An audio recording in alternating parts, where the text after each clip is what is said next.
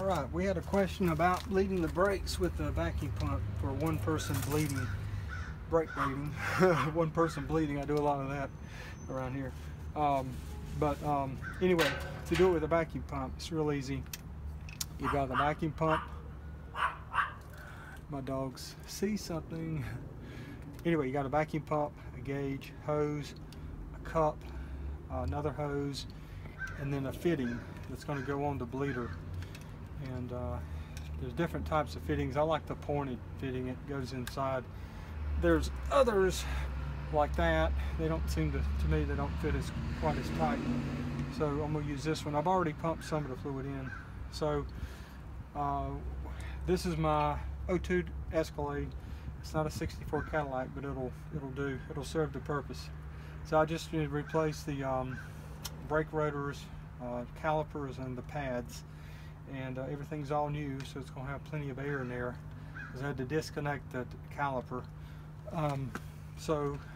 Anyway, to bleed the brakes, we want to insert the fitting, have the cup ready, and we're going to pump up some vacuum, hopefully, and we'll go to about 20.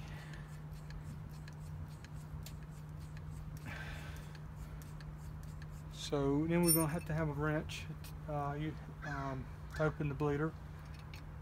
This one uses a 10 millimeter.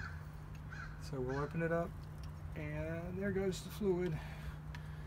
You see it running through, running out. It's going to run into the cup. So I've got maybe almost an inch. You see it really coming out now. So I'm going to continue pumping, keep it pumped up.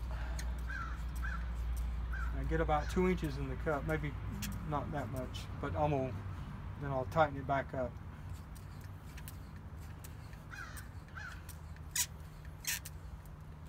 So I'm going to have to just keep pumping. And it's been a while, so you have to kind of gauge how much to open that fitting. You don't want to open it a lot, because then you get air around the threads.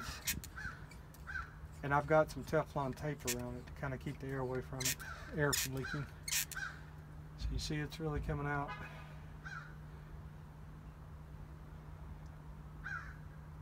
And we'll keep pumping.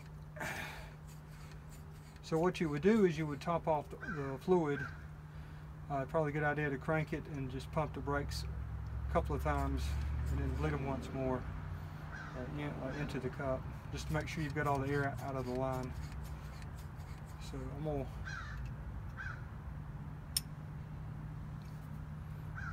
let it pull a little bit more. This is a very small fitting, so that's why it takes so long.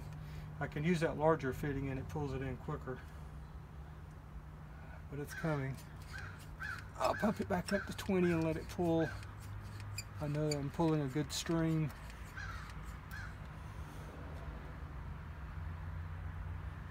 And then we'll tighten the fitting. And that's it. Might do it one more time. So we pulled that much fluid in. You can test the fittings. It's a very small fitting, so but it tends not to leak. And that's how you do it. One person vacuum pump brake bleeding.